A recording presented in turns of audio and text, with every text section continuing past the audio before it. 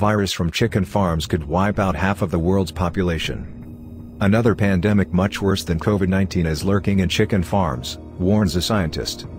An apocalyptic virus from chicken farms could lead to a more dangerous pandemic than COVID-19 and wipe out half of the world's population, says a scientist.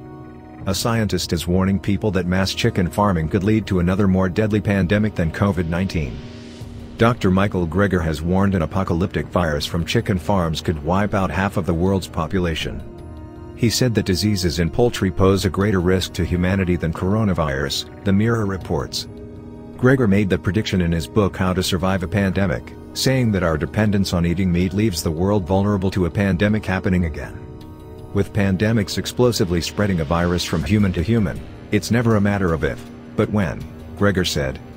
The vegan and plant-based diet advocate said if we want to reduce the risk of a deadly outbreak, then we must improve the way chickens are farmed. He wants to move away from large-scale farming, as he explained they are a perfect environment for germs to spread. The more animals are jammed together, the more spins the virus may get at the roulette wheel while gambling for the pandemic jackpot that may be hidden in the lining of the chicken's lungs, he said. Gregor wants people to move to small free-range farms. He ideally wants people to stop eating poultry altogether. As long as there is poultry, there will be pandemics. In the end, it may be us or them, he said. Thanks for watching. Please subscribe our channel for more updates.